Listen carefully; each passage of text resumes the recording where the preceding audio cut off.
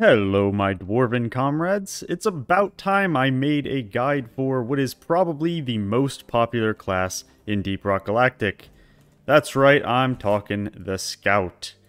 If you're new to my Greenbeard to Greybeard class guides, the way we do things around here is I'm first going to go through my build and what I like to run, then hop into 3 missions where I will give live commentary, talking about what's going through my head at any given moment and how I approach different situations. In an effort to make you guys better at each specific class. So let's go ahead and get into the builds for Scout that I like to run. We're going to go one build at a time, then run a mission with that build, and then we will move on to the next one. Now this is by far my favorite loadout for the Scout, and that is running the AI Stability Engine GK2.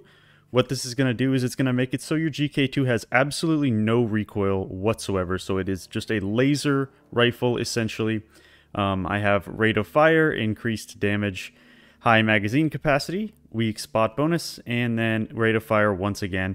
So this build specializes in taking out high priority enemies at a distance, up close, it doesn't matter. With the no recoil, you kind of are the designated person to take out, say, Mactera from across the map.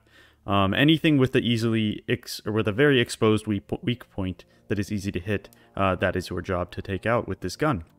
Moving on, I have the jerry-rigged boomstick with special powder as my secondary on this class, just because it's so much fun. You can't deny how much fun it is to fly around the caves with special powder. Special powder makes it obviously so if you are in the air, you can blast your boomstick in any direction and you will go in the opposite direction. You will go flying in the opposite direction, which is fun. You've probably seen your scouts flying around the caves with this overclock in the past. But not only that, this shotgun does a lot of damage, and with blow-through rounds, that's the most important thing that I recommend you take. Blow-through rounds in the 4th tier here allows you to take out hordes, which is something that your main primary weapon cannot do very well. So you're going to want blow-through rounds, and then you can group up enemies using your mobility, and then pop them with the shotgun. You'll see in-game, and I will talk you through it. Other than that, the build here is 2-2-2-1-1, and this is just what I find most useful for this special powder build. As for the flare gun here, I just like the double duration and then higher magazine capacity simply because rate of fire is essentially useless. And I just like the long duration flares because having to shoot them all the time is a pain. For the grappling hook, I like to have greater reach. Nothing is worse than when you're falling and trying to catch yourself with your grappling gun and it's just out of range. So for the same reason I choose projectile speed so that I can again catch myself if I'm falling and need a quick escape. And then recharge speed just so I can zip around the caves a little bit more frequently. Now, Voltaic Stun Sweeper is a bit controversial, I feel. A lot of people think that it's terrible. I'm not one of those people. I love the Voltaic Stun Sweeper. I think it's fantastic. There are some niche situations where Cryo Grenade or IFG are like hands down better. But I mean, use what you have fun using. Pheromones is good as well. Use what you enjoy. I like the Voltaic Stun Sweeper because it's kind of a set it and forget it type of grenade, in my opinion. And then here we go for our perks, passive perks. I'm running Deep Pockets, Thorns, and Resupplier, and then Field Medic and Iron Will as my active perks. Now that we're in game, let's talk about what should be any scout player's #1 priority: keeping the caves lit. You see this little part of the subtitle? Yeah, that's your job. Darkness is a part of DRG's gameplay, but the eye strain that comes with it doesn't have to be. Thanks to this video's sponsor, Avenir. The screens that we are always in front of are pumping out immense amounts of blue light that is the source of major headaches, eye strain, and poor sleep quality.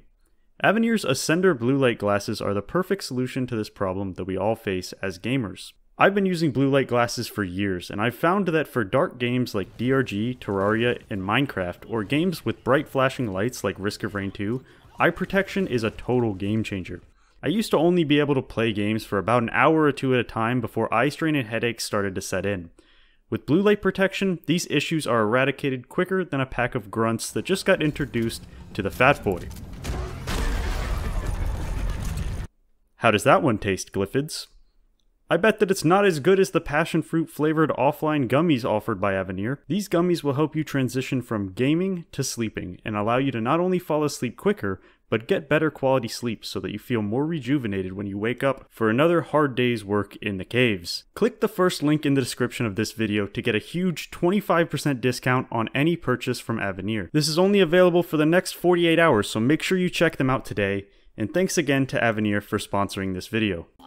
When playing as the Scout, there are a couple of things that I think are generally your priority list to keep in mind. The first and foremost is 100% keeping the caves lit.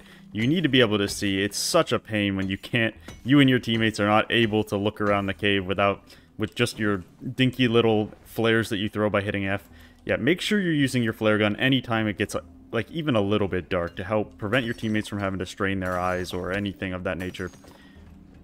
I mean, it also helps to plan your path and avoid threats and all that. There's just infinite reasons to keep the caves lit.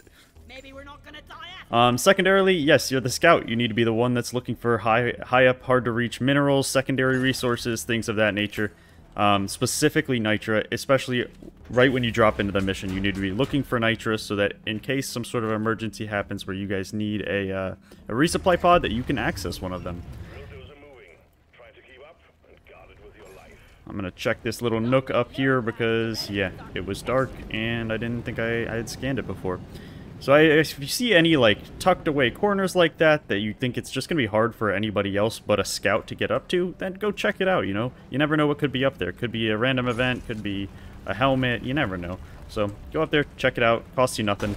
You can even do a little boomstick jump up and fly over to places that you want to check out. On drill dozer missions, this is a cave leech cluster, so we gotta be extra careful about shooting our flares anytime we breach into a new cave. But that's where I was going with that, is on drill dozer missions, you should be... Oh god, thought I heard a leech. Oof. Drill dozer missions specifically, you should be very cautious when the drill dozer is breaching into a new room. Because as soon as you do, you're going to want to shoot a flare. You never know if there's leeches on the ceiling or something like that. So, first thing that should happen as soon as Doretta pops her head into a new cave is you pull out your flare gun and shoot one. You'll see that here. I'll even check my terrain scanner to see an estimated amount of time I have until that happens. Especially on a cave leech cluster mission like this, that is extremely important. Okay. Looks like we're breaching a new cave here. Some flares up. This lobby is open to the public, but still waiting for some people to join. It sounds like we have a helmet somewhere. Using the boomstick to break your fall is a fantastic reason why the jerry-rig boomstick with special powder is like the most noob-friendly way to learn how to play Scout, I think. Just because, you know, a lot of times you mess up your grapple when you're learning, and then with the boomstick you can catch yourself, not need jet boots or anything like that to break your fall. All you need is to whip out your secondary and you're good. Okay, got a swarm coming. First things first, we get cave lit up so that we can see the threats coming at us. Get up close and personal with my boomstick just to spread out my ammo usage a little bit instead of using my GK2 only.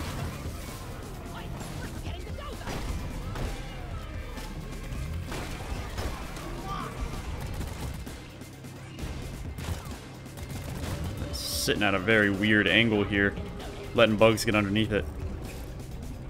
We got meteors coming. Alright, hopefully Doretta doesn't get hit too hard by that. Oof. I frequently refer to this build as my aim labs build because of the weak point bonus damage. It really just it feels like I'm flicking between the little balls when I'm playing aim labs. So very aim heavy build. May not do quite as well on console, but I'm sure it's still viable. More meteors. All right. One little trick you can do as Scout is throw something up in the air, zipline up, and then release the zipline and catch whatever you threw mid-air. When you're in a solo mission and don't have anywhere to, any gunners or anything to get you a zipline to a higher area or a driller to drill you a tunnel, sometimes that's your only option for getting a heavy object up a cliff or something like that. So it takes some practice to get used to, but that is a generally useful tool to have, or a tip to have in your arsenal. I think a lot of people, when they're playing Scout, fall into the trap of thinking that they are just a bot that is meant to mine resources, and that they don't do very much damage, and this couldn't be further from the truth. Especially with the build that I'm running currently, you can do so much damage over the course of a map, and really kind of carry your team just by taking out the high threat enemies, with like Tri-Jaws, Spitballers, Menaces, things of that nature. You can do way more work for your team than they'll even realize and even appreciate you for. So don't fall into the trap of thinking that you're only there to mine resources. Oh! Alright, I'm going to prioritize Doretta here since she's getting a little low. Stun Sweeper should buy me enough room to get a nice repair off. Alright. And we'll get over here. Both rock crackers are down. That's not great. But thankfully, we are Scout, and we can fix that in a jiffy.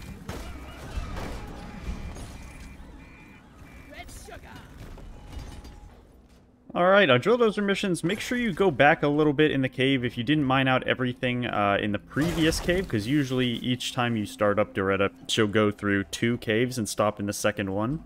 So make sure you go back to the one that you just kind of breezed through and were fighting enemies through to mine out all the Nitra, because you'll need it on the final Amaran fight if you leave it behind. So ideally, if you can, you'll just kind of grab it as you're passing through, but that's a little harder to do on solo because you're trying to protect Doretta at the same time. Look at this. There's a beautiful horde, and I just get to whip out this shotgun and blast through all of them. If it gets a little sketchy, I can just jump and shoot down.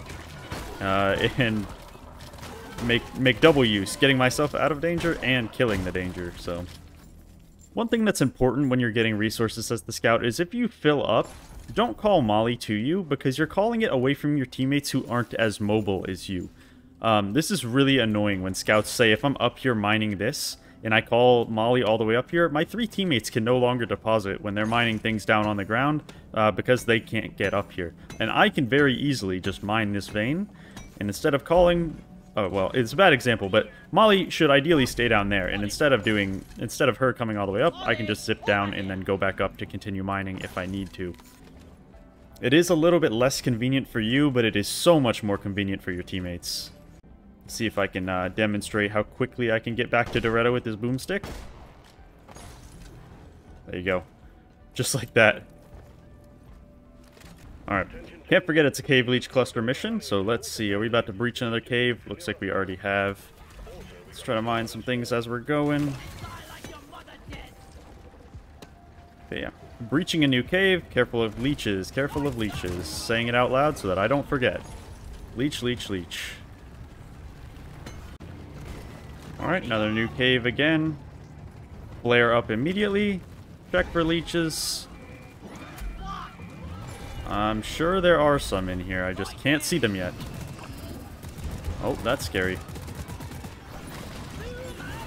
So a lot of baddies in here.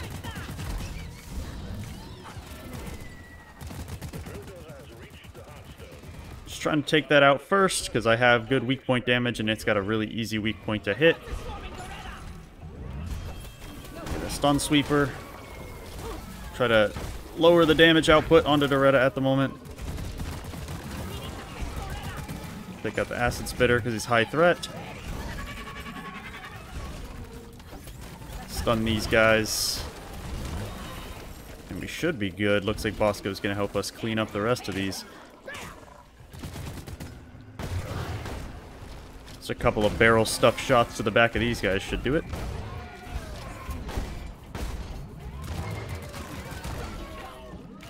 Oh! Alright, so surprisingly, no leeches in this cave. But it looks like we do have plenty of Nitra. I'm sending Bosco for that one. I guess I should talk about one of the more important strategies to know as the Scout.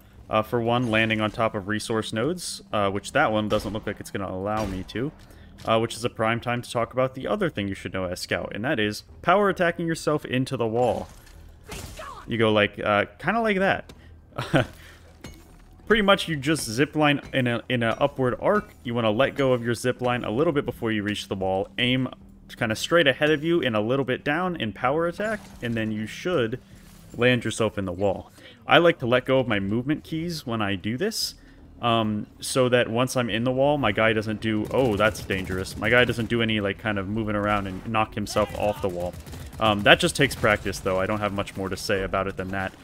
So, this is scary. I'm going to try to take out this bulk before it gets anywhere near Doretta. Stun sweepers will help with that. They stun them for a brief amount of time. And by brief, I mean a lot. So, stun sweepers do fantastic at keeping bulks away. And we're safe. Very nice.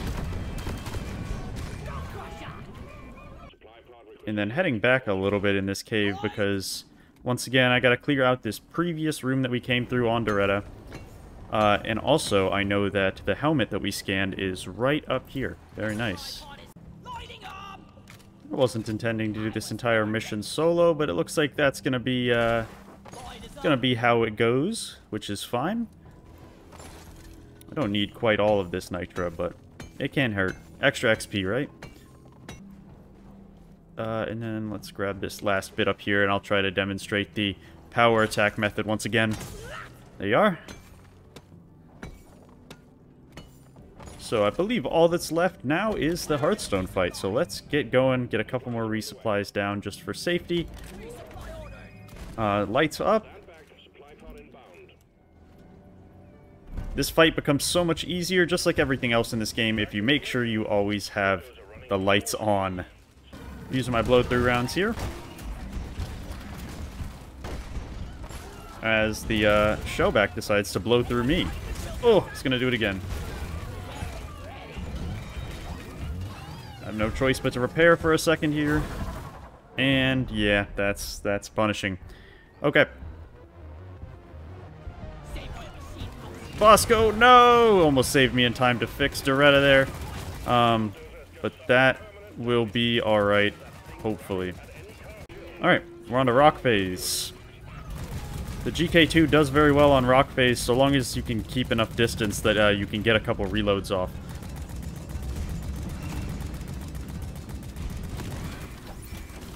Dealing with the bugs on top of dealing with the rocks, not quite as easy, but that's what makes doing this on solo a challenge, I guess. Try to use our good weak point damage to pick off these guys at a distance. Yep, that's a stun sweeper type of moment right there. These shellbacks are causing me a problem. Don't have a great way of dealing with them.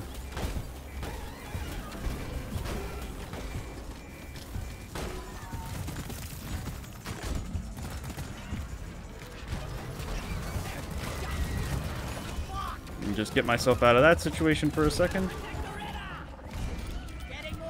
Oh, could have let me get that, you know. Get in here and repair for a little bit.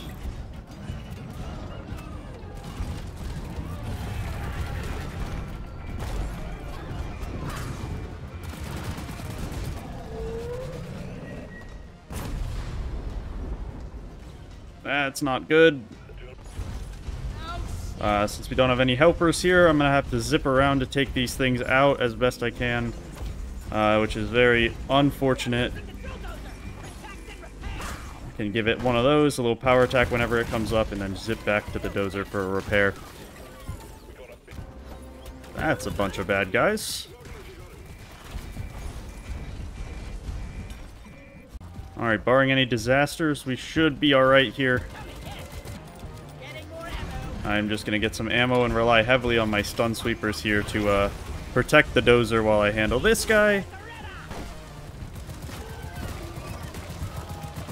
It's just working out pretty well.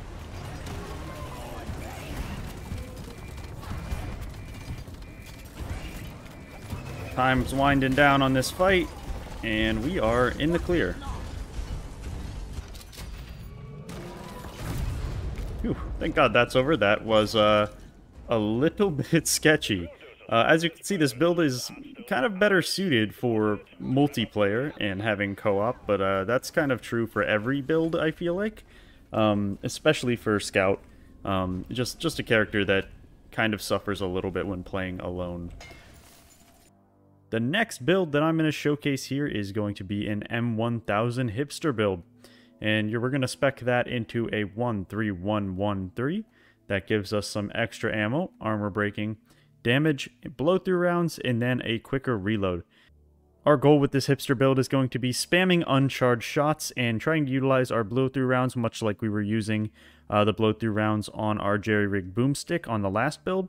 Except this is going to be our primary weapon, and it's going to be doing a lot more damage. So our goal is going to be to line bugs up and utilize our extra damage and blow-through rounds to chew down hordes as best we can as the Scout. For our secondary, we're going to be running the Zhukovs with cryo minelets. If you don't know what cryo minelets do, if you shoot the ground, the bullets leave behind a little ice mine that will do a little bit of freezing temperature to enemies that walk over them. And with enough of them, and as you know, the Zhukovs shoot very quickly, you can freeze enemies pretty quickly. So, to utilize that, we're going to be running 11212. That gives us some more ammo, because we're not really worried about damage on this build. We're just trying to freeze enemies with these Zhukovs so that we can take them out with our primary. Higher magazine size, get more minelets out. Accuracy, so we can place them more accurately. That seems pretty intuitive, and it is. Blow-through rounds, so that you can shoot them through the enemies and hit the ground, because the minelets don't work if you shoot them into an enemy. So you want blow-through rounds for sure. And then get in, get out, because we don't really have a need for conductive bullets. Everything else in my build will be the same as my previous Scout build, except for my grenade, which I've switched up to be a cryo grenade to complement our Zhukov's freezing ability.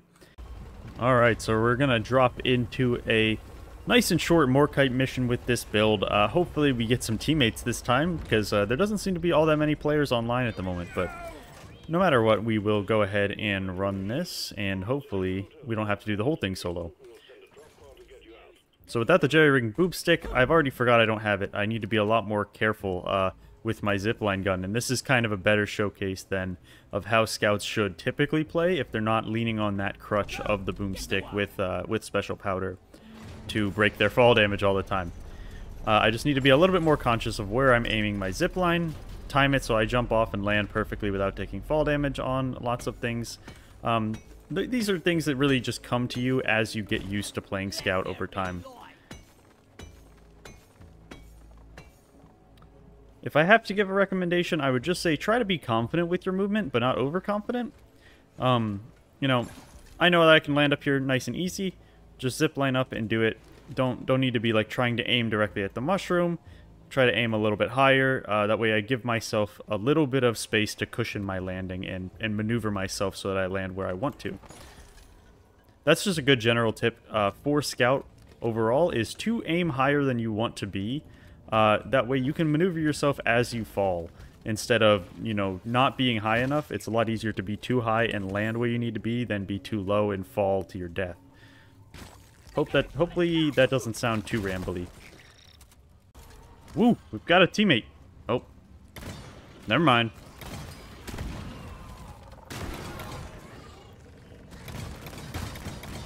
So here I'm just trying to funnel all the bugs into a single file line and take them all out with my hipster here.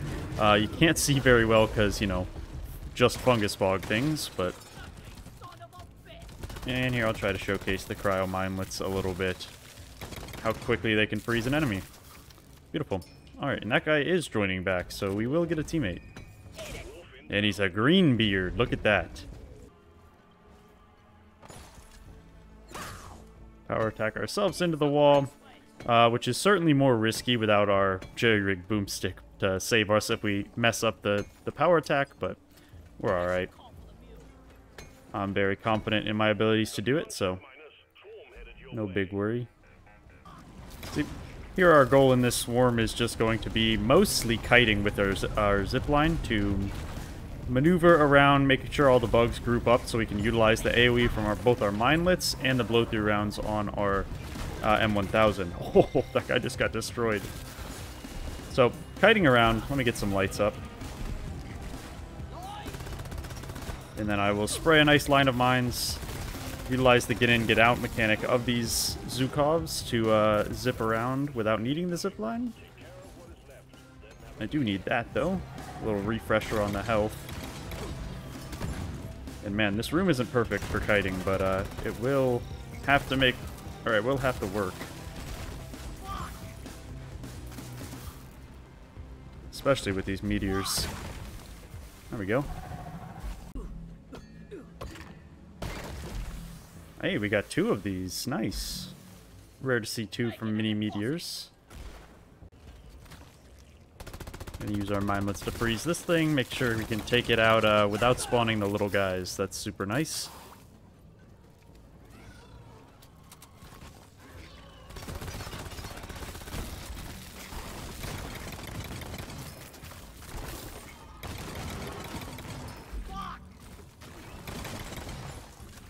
And that's how you handle a surprise swarm coming at you.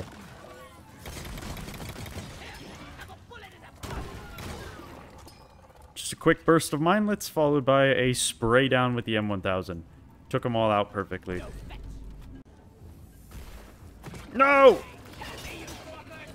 90-degree leech, be like... Alright, well we finally have a teammate, which is awesome.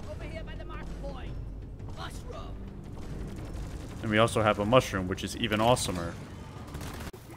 Having a teammate makes this build even stronger because, you know, we're not the only one trying to shoot the frozen targets. Or I'm not the only one trying to shoot the frozen target. So it just makes my Zukov build a lot better. So hopefully I can do that to the oppressor and we'll just destroy him because of it. Fix this guy up real quick. Whoa, what was that reload bug? You see that? Well, now we have Scout's best friend, the engineer, on our team who can shoot platforms for us, so we don't have to rely on power attacking into the wall every single time there's a high-up mineral vein.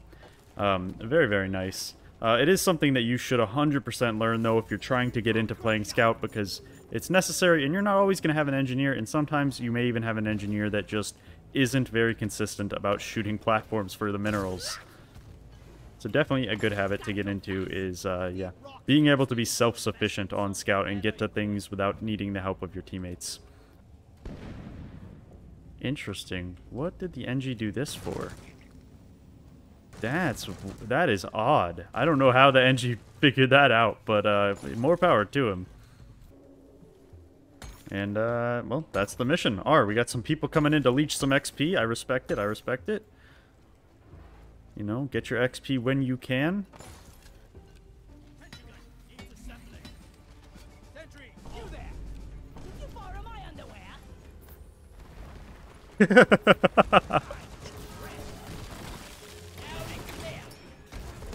The nod. Alright, so staying consistent with how I like to do this type of video, we're going to go through the last weapon that Scout has in their primary arsenal and their secondary arsenal, and that is the Drak 25 Plasma Carbine here, which I have a build for that utilizes the Shield Battery Booster Unstable Overclock here.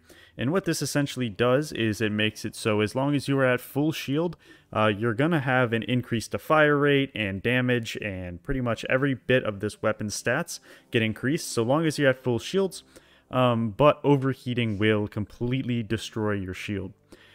So I kind of like to consider it a heat management build. You have to be very cautious to not overheat when you're running it, but I kind of like that little game inside of a game aspect of this build.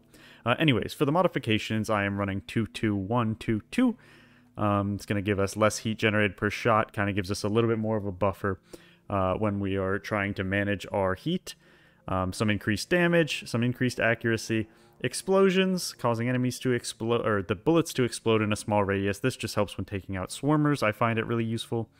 And then the increased fire rate when the weapon's over 50% heat, because not only is this like an audio and visual cue that you're getting close to overheating, but it is just a damage increase if you need a little bit of a burst of damage right before you overheat or before you have to stop firing.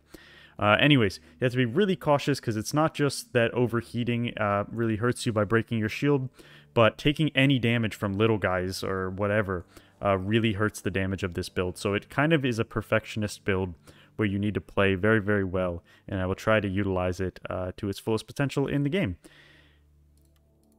On top of that, we're going to be running the Bolt Shark X80 with Trifork Volley. Here is my favorite loadout for the Bolt Shark, even though I have to admit, I haven't given the Bolt Shark the love that it deserves, and I haven't really tried out all of the different overclocks and modifications for it. So this is what I found, and please feel free to tell me in the comments that you have a build that's 20 times better. Anyways, I'm running Electricity as my special bolt, increased total ammo, reload speed, movement speed, and then we have Magnetic Shafts, which just makes it so there is an electric field around our electricity bolts that we shoot. And then lastly, the only other change with this build is Pheromone Canisters, which I like to run just to group enemies up away from me so I can get better use out of my primary and secondary weapon, specifically the electricity bolts here on the Bolt Shark. I will let you guys know in game what I mean more about that. Alright, so right before I get into game, I'm going to say this out loud to remind myself and you guys that I am going to be trying to play as perfectly as possible because of the need for my shields to be full in order for this Drac build to excel. That means I need to be really cautious with my zipline gun about taking unnecessary fall damage and things like that. And we get started and we're immediately looking at some chaos here. And I'm being very cautious to manage my heat so that I don't absolutely destroy my shields immediately. Alright, just tap firing to burst down some of these enemies without losing any shields getting out of here. But it seems like it's about time that I can finally exit the drop pod.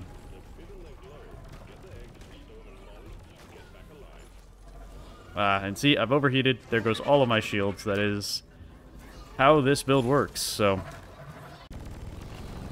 you can see that this thing does suffer from a pretty significant decrease in damage when I'm not at full shields.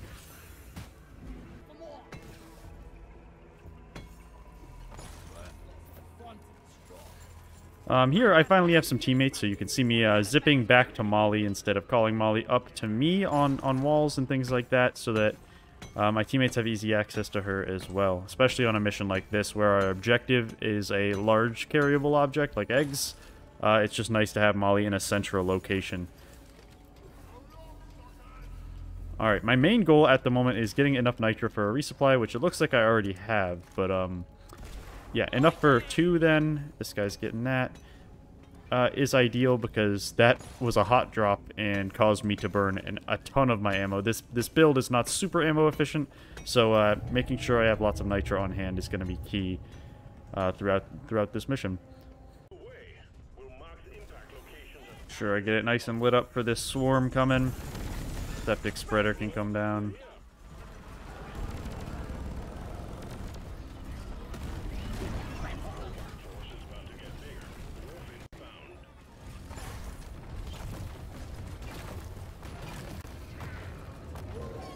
My boy just got leeched. Go save him. He's a fast typer.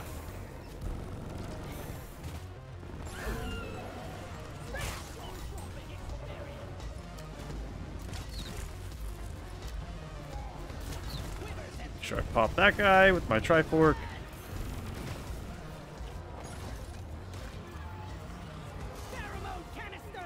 And I'm gonna get up here to take out this acid or septic spreader because he is just camping the top and shooting down on my teammates who cannot really do anything about it. So that's my job.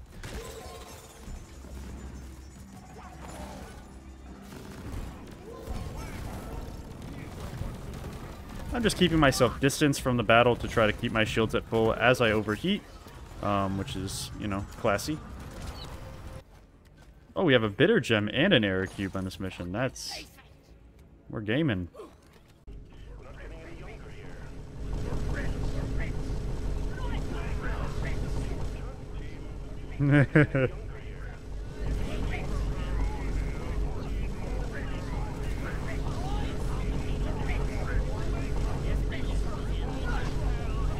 Now that that's over,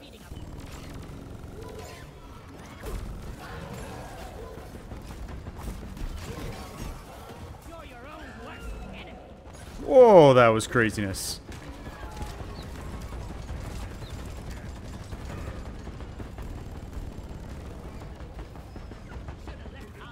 One thing about this build with needing full shields is you kind of have to be very cautious of team damage, because even if it's only a very minimal amount of team damage, you know, it will knock off the ability for you to have max damage, unfortunately.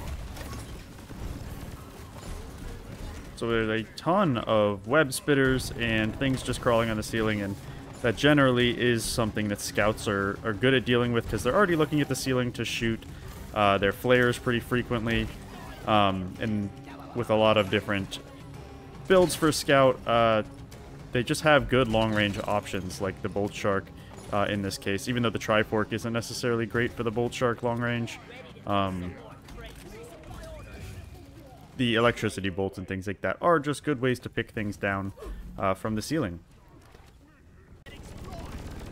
Try to break some armor off with that, and then I'm going to try to get a nice Trifork pop on to kill this guy. It's a pretty good combo there with this particular build for Scout.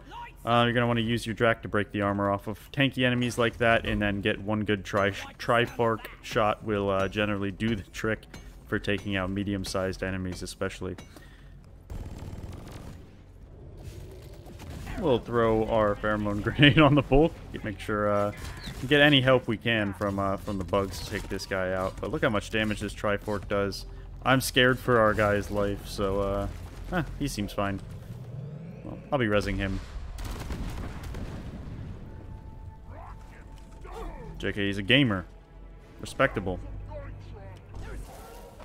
Try to cool down here a little bit, and we're going to try to do that same exact strategy on this guy where we pop his armor off and then Trifork him to take him down. Didn't go quite as smoothly that time, but that's okay. This is the build that I'm least experienced with out of the three that I've showcased today. And it probably shows in the gameplay and my lack of tips for this. But that is okay. I think it's really just about the gist of playing as a scout and knowing your tasks and things like that. What you can and cannot do. Yeah, like that. Getting your timings right. That's kind of the point of this video. It's not so much supposed to be build specific, but